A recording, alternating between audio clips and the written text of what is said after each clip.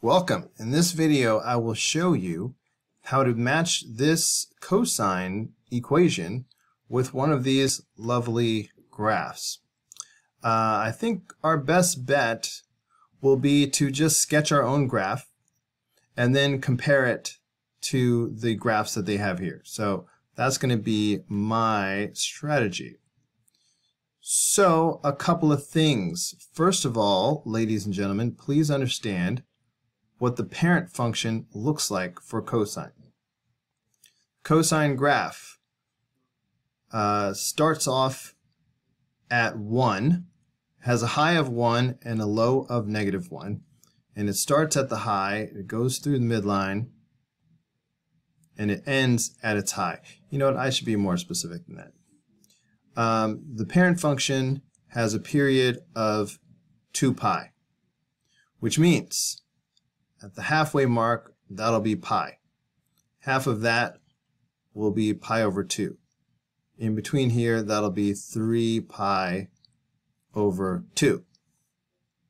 So the cosine function goes boom, boom, boom, boom, boom, like this.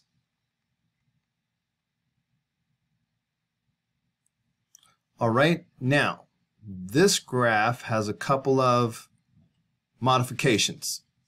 I see that it has a b value right here. That is going to change the period. So let's check that out. The period is always going to be 2 pi divided by the b value. So that means that the period is going to be 2 pi divided by 2.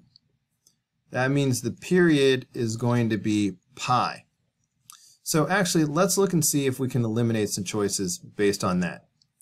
So, for example, if I look at one cycle of this graph, okay, there's one cycle. That's the period. And here's pi way over here.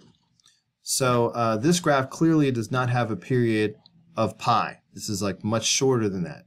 So we can actually throw out this as one of the choices. Okay, what else you got?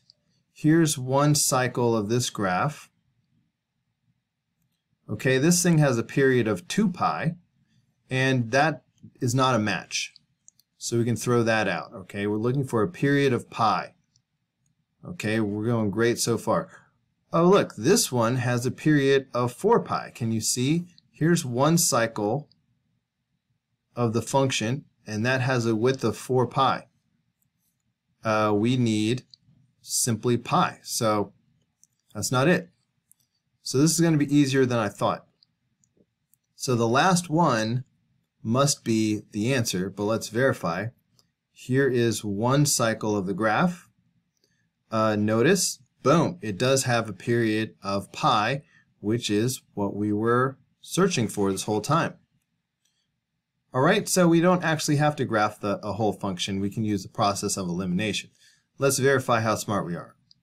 Yep, you got it.